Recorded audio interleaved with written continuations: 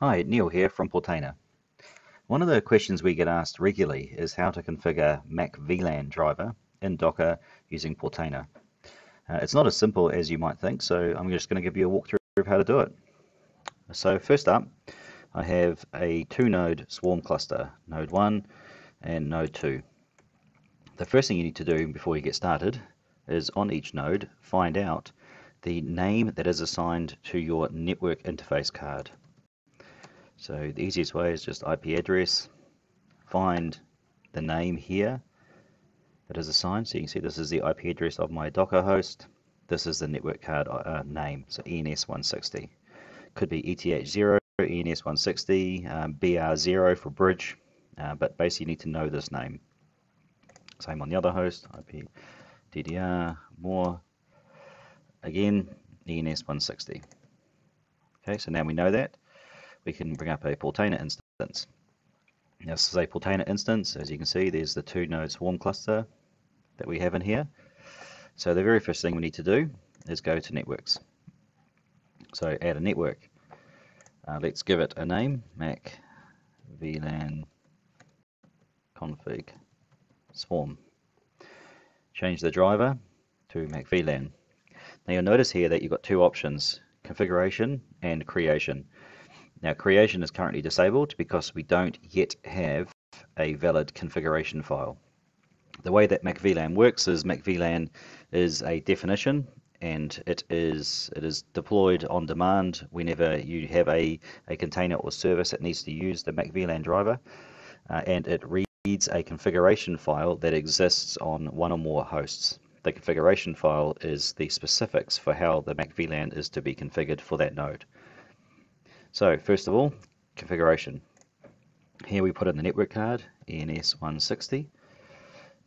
Now, most people would simply think, okay, well, I need to select both nodes in my cluster, like this, and I go and give it networking information. Well, if you do this, if you select both nodes of the cluster, unfortunately, there's no smarts in Swarm to ensure that it is not assigning the same IP address.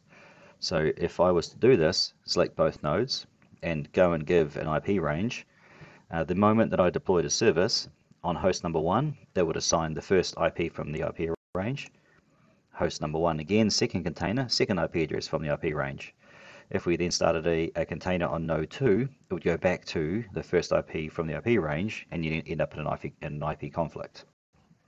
So we actually have to deploy a config file for every single node of the cluster. So MACVLAN swarm config, just copy that for next time.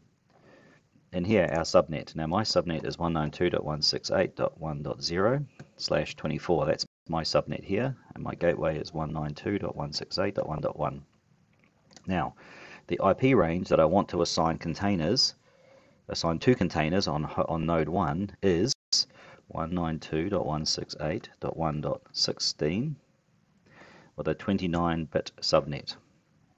Now if I had a machine already in that IP range that I needed to exclude, I could do 192.168.1.17 and it would exclude that from the scope for issuing two containers.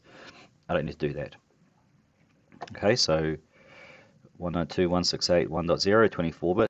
This is my router for that subnet, and this is the IP range. Now, remember, we're simply doing subnetting here, so you actually get to use all of the IP addresses, including the network and the broadcast address, because we're not actually using this for routing. So you would get 16, 17, 18, 19, 20, 21, 22, and 23 IP addresses available. We're just using this to partition.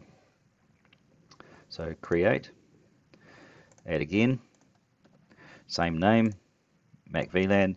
Don't click creation. Still click configuration. ENS160. Now node 2. Same thing.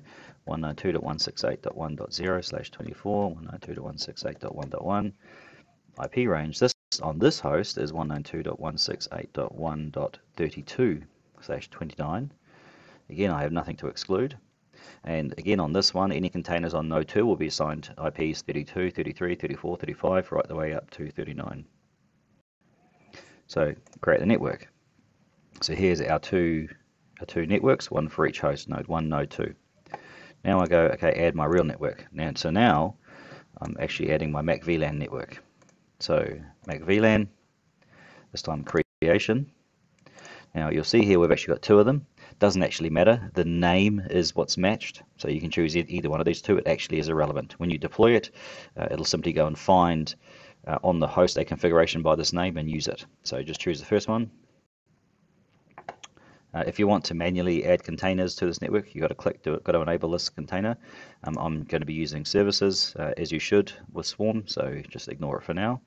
Create. Okay, so MACVLAN.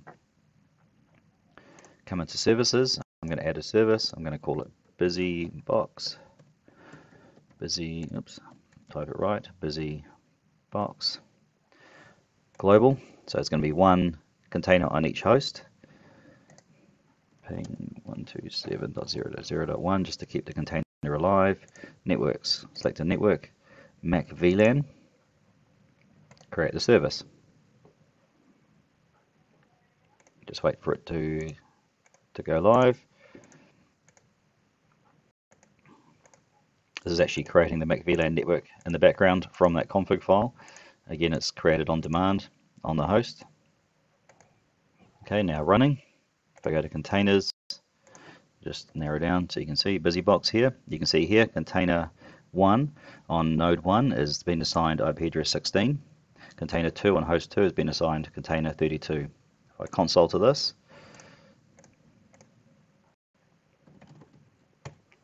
see here I've been assigned 16. I can ping my gateway 192.168.1.1 and I can ping Google. And I can ping the other container as well, 192.168.1.32. So that's the other container. So that is how you configure MACVLAN in Docker Swarm and